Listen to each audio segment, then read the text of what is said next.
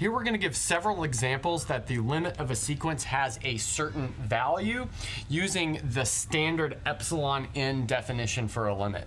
So I want to go ahead and recall that definition real quick, then I will recall an outline for like a standard proof, and then we'll look at a bunch of examples. So given a sequence a sub n, n goes from 1 to infinity, so we've got this infinite list of numbers, a1, a2, a3, a4, and so on and so forth. Those are all real numbers. We say that the limit as n goes to infinity of a sub n equals L if for every epsilon bigger than 0, there exists a capital N in the natural numbers, such that for all little n bigger than or equal to that capital N, we have the absolute value of a sub n minus L is less than epsilon. In other words, any challenge that you give me of an epsilon, which is super small, I can find an n such that if we are further than that point in the sequence, then our sequence is within epsilon of that limit. So here's an outline for a proof that proves the claim the limit as n goes to infinity of a sub n equals L.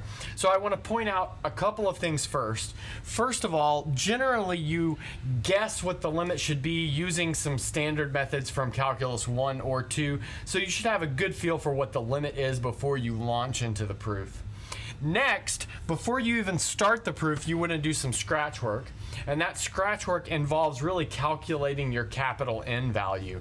That means you're going to start with your goal inequality, which is the absolute value of a sub n minus L is less than epsilon. Then you're going to reduce that using known inequalities like the triangle inequality if necessary, and other like standard arithmetic techniques, until you get down to this point right here where n is bigger than or equal to bunch of stuff. So you want to reduce this inequality down until like little n is totally by itself. And all of that stuff that you'll have on the right hand side, that will become your capital N. And it is generally going to depend on epsilon. It will in fact always depend on epsilon unless the sequence is kind of boring in the first place. Now that you've done that scratch calculation, you can launch into the proof. And generally, you can use the same structure for any of these. You just have to fill in the gaps. So given epsilon bigger than 0, take n to be equal to, well, it's that stuff that you calculated over there. And this should kind of seem like it comes from nowhere when you're reading the proof for the first time. Next, you want to use some sort of words to transition into the calculation that you'll do. So I like to say observe that or notice that or something like that. So we're going to say observe that if little n is bigger than or equal to capital N, recalling that the capital N is this thing way up here with all of these epsilons. Then, and now you reverse the calculations that you did over there to end at the goal, which is absolute value of a sub n minus L is less than epsilon. And so notice, given some arbitrary epsilon bigger than 0, you have found a capital N such that if little n is bigger than or equal to capital N, the sequence is within epsilon of L. But that is exactly what you need to show that everything having to do with this definition is satisfied, so you can say that this limit is L as needed. Okay, so I'm going to go ahead and clean this up, and then we're going to launch into some examples. So we'll start by showing that the limit as n goes to infinity of 1 over the square root of n is equal to 0. So this is kind of an obvious value for the limit. As n gets larger and larger and larger, you have larger number in the denominator, which is going to make the whole thing become smaller and smaller and smaller until it tends towards 0. So let's go ahead and look at our scratch work. So L is being played by 0, and the role of a sub n is being played by 1 over the square root of n. So that means our scratch work is going to start with 1 over the square root of n minus 0 is less than epsilon. And that's in absolute values. But really the 0 is not doing anything, and in fact the absolute value is not doing anything here either because root n is always positive, so that's the same thing as 1 over root n is going to be less than epsilon. Now we can go ahead and square both sides. That's going to give us 1 over n is less than epsilon squared, which is the same thing as n is bigger than 1 over epsilon squared. So notice we take the reciprocal and it changes the order of the inequality. And now this guy right here will in fact be our capital N. So now we can launch into the proof. So let's say we are given some arbitrary epsilon bigger than 0. Let's go ahead and take capital N. And I want to point out that sometimes authors put a capital N sub epsilon here really to drive home the idea that this N depends on epsilon. Now let's go ahead and take this to be 1 over epsilon squared like we calculated over there. But 1 over epsilon squared is probably not a natural number, so what we will do is take the ceiling of this, and then next, because we have a greater than or equal to here, we probably want to add 1 to it just to be sure that we're big enough. Okay, great. And now what we want to do is notice that if little n is bigger than or equal to capital N, well, that means that little n is strictly bigger than the ceiling of 1 over epsilon squared. So notice, because it's bigger than or equal to the ceiling of 1 over epsilon squared plus 1, which means it is strictly bigger than the ceiling of 1 over epsilon squared. But notice, if it's bigger than the ceiling of 1 over epsilon squared, then it is going to be bigger than just 1 over epsilon squared. And I guess we could just continue this on here, because the ceiling is always bigger than or equal to the thing that's inside. Okay, good. But now we can just work those steps in reverse. So this means that 1 over n is less than epsilon squared, which tells us that 1 over root n is less than epsilon, which is the same thing as saying the absolute value of 1 over root n minus 0 is less than epsilon, which is what we needed to end at to finish off our proof. So let's see, given epsilon bigger than 0, we have found our n. And if n is bigger than or equal to this capital N, then we have the right inequality involving epsilon at the bottom. So we have proven this limit. Okay, I'll clean this up and we'll do another. So for our next example, we're going to look at the limit as n goes to infinity of 3n over 2n plus 5. And we know from calculus that that should be 3 halves. And that's because we have a linear term in the numerator and in the denominator. The coefficient of n in the numerator is 3 and the coefficient of n in the denominator is 2. Okay, so we're going to go over here and start with our scratch work. So we want to look at 3n over 2n plus 5 minus 3 over 2. So notice that is a sub n minus L. Now we want to go ahead and reduce that. So that means we need to give this a common denominator. So we'll give this a common denominator of 2n plus 5, 2n plus 5, which means we need to multiply this by 2 over 2. That gives everything a common denominator. So let's see what that sets us up with. So we're going to have 6n over 2 times 2n plus 5 minus, so that's going to be 6n plus 15 over 2 times 2n plus 5.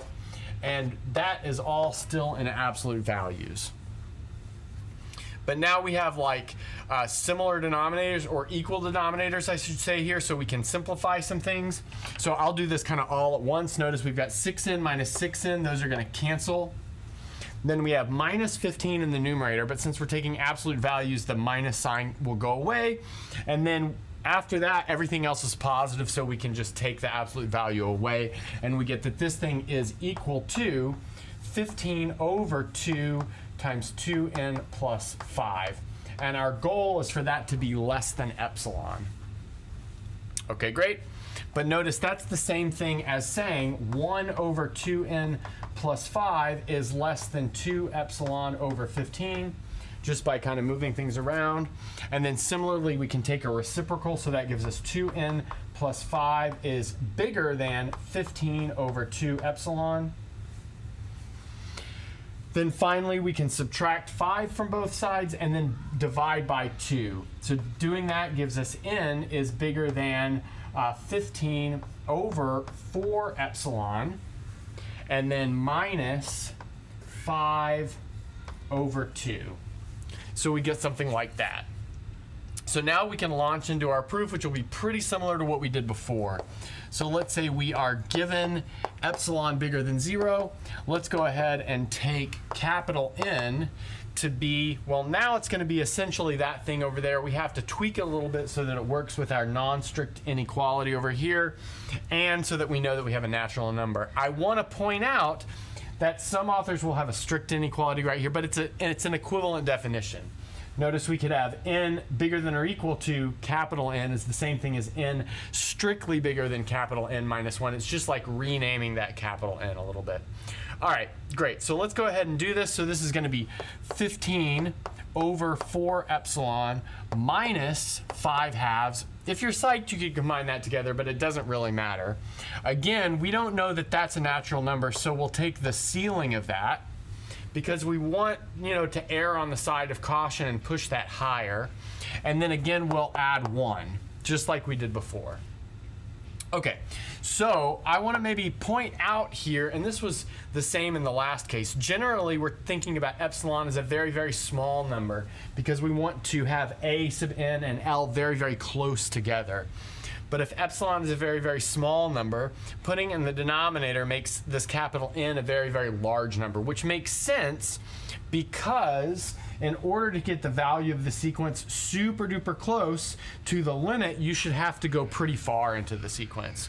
Well, that kind of depends on the speed of convergence, but yeah, you should have to go further to get closer. All right, good. Now we can go ahead and finish it off. So now let's say observe that if little n is bigger than or equal to capital N, then little n is strictly bigger than 15 over 4 epsilon minus 5 halves. So I kind of skipped a little step here, but that follows immediately because we know that n is going to be bigger than or equal to this. But that means it's strictly bigger than this without the plus 1. But that means it's strictly bigger than that without the ceiling as well, because we're just driving it smaller by taking the plus 1 off and the ceiling off. Okay, good. But now we can just reverse the calculation that we did over there. Notice that that gives us immediately 2n plus 5 is bigger than 15 over 2 epsilon, just by moving it around. But then also, that gives us 1 over 2n plus 5 maybe is less than 2 epsilon over 15. Good. But then that immediately gives us 15 over 2 times 2n plus 5 is less than epsilon. Great. But then let's see, that is the same thing as exactly what we started with over there. So I'll just write that as my very last step. This is the same as the absolute value of 3n over 2n plus 5 minus 3 halves is less than epsilon, which is exactly where we needed to finish. And in my mind, this step from here to here is not too big of a jump, but obviously it's going to kind of depend on who's teaching your course. So, make sure to be careful about that. Okay, I'll go ahead and clean this up, and we're going to do one more. For our last example, we're going to show that the limit as n goes to infinity of n squared plus 2 over n squared plus n is equal to 1. So again, we should kind of know that this is the limit from calculus 1 or calculus 2. Notice we've got quadratics in the numerator and the denominator, and they have the same coefficient in the highest order term, the squared term in this case. So that tells you that we should have 1 as the limit. But we're going to prove this carefully using the definition just like we did for the other two. So let's go ahead and work out our scratch work here. So we want this a sub n term, which in this case is n squared plus 2 over n squared plus n minus the limit to be less than epsilon. That's in absolute values. So let's go ahead and do the same thing that we did before. Give that a common denominator. Common denominator here will be n squared plus n. So that means I'm going to replace this 1 with n squared plus n over n squared plus n. So let's see what that gives us. So that is going to give us n squared plus 2 over n squared plus n minus n squared plus n over n squared plus n. And again, our goal is for that to be less than epsilon. I want to point out here that we're subtracting that whole thing, so we're going to have to distribute that minus sign. So we'll have to be careful about that. Okay, good. Now let's go ahead and do that arithmetic there. So make that subtraction.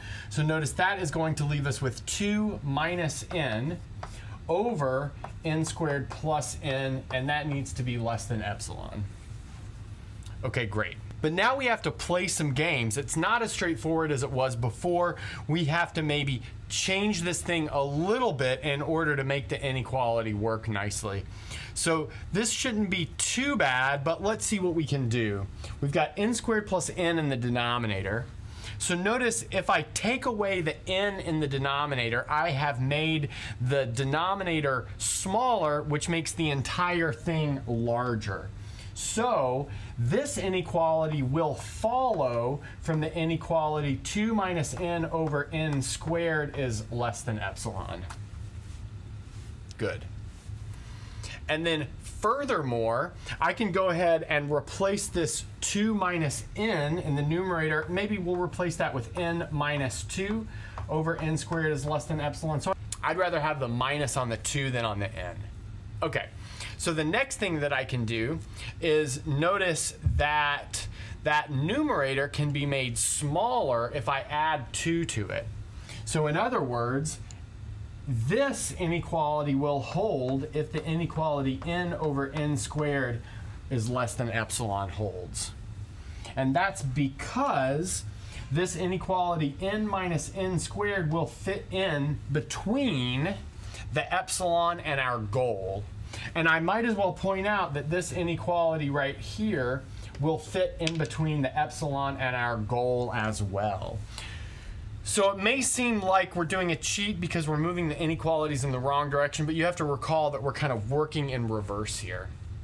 Okay, now finally I want to point out that this n over n squared is the same thing as 1 over n being less than epsilon. But now notice that that inequality is equivalent to the one where we say n is bigger than 1 over epsilon. And so that sets up a good choice for our capital N, just like it did in the previous examples. All right, good. So now let's go ahead and launch into the proof.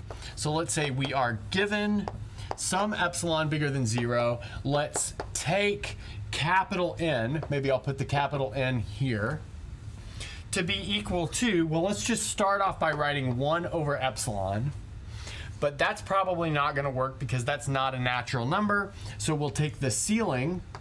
So that turns it into a natural number, and then we'll add 1 because we have this non-strict inequality over here. Now the next thing that I want to do is observe that if little n is bigger than or equal to capital N, so we know that little n is going to be strictly bigger than 1 over epsilon. So that follows from how we defined the capital N, and we have this following kind of nice sequence of inequalities. So we'll start way over here with our epsilon, and notice that we have 1 over n is less than epsilon because n is bigger than 1 over epsilon. But now 1 over n is going to be equal to the absolute value of n over n squared, which is going to be less than the absolute value of n minus 2 over n squared. And I guess you could say, well, n has to be large enough here. Make sure that n is bigger than or equal to 2. So you could, in fact, take capital N to be the maximum of that and 2, for instance. But, you know, I'll let you guys write that down a little bit more carefully if you need to. Good. But then from here, we can jump to this guy is going to be bigger than n minus 2 over n squared plus n. Again, we know that because this, we're making the denominator larger, which makes the whole thing smaller.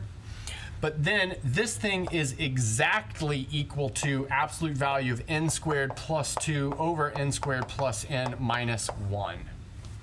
So we have this entire string of inequalities that starts with our goal and works through all of those steps over there to end with our epsilon. But maybe reading the extreme left and right-hand side of this inequality, we see that that's exactly what we need to finish off this definition of the limiting value. And that's a good place to stop this proof and a good place to stop the video.